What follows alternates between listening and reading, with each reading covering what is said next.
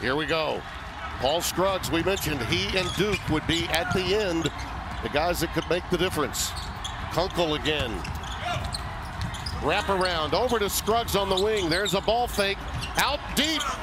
Jones, Colby Jones with the tray. He delivers with .1 remaining. The kid from Mountain Brook, Alabama. Hello, how do you do? Wow.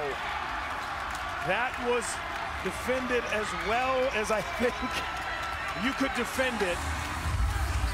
If you want to leave a guy open, Jones has to be the guy you would say, hey, we'll pick our poison. Well, they're wearing the rerun uniforms.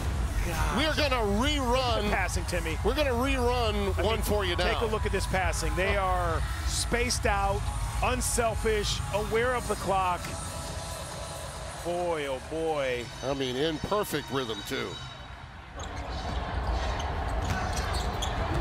And the three came by their offense. It's not something they forced.